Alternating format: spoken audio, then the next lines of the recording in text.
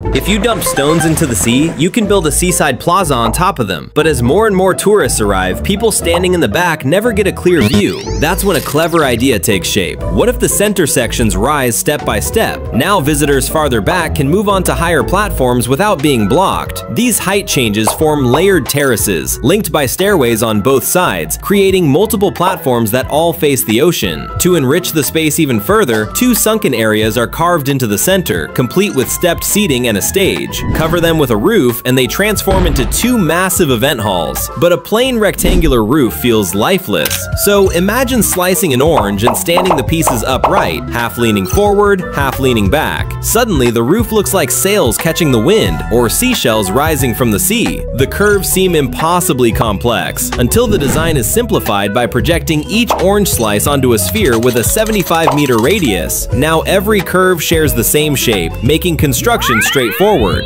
Workers assemble identical steel frames and lay concrete panels with matching curvature, perfectly forming the orange petal shells. Add a matching restaurant nearby and the entire complex comes together. And just like that, you've created one of the most iconic buildings on Earth, the Sydney Opera House.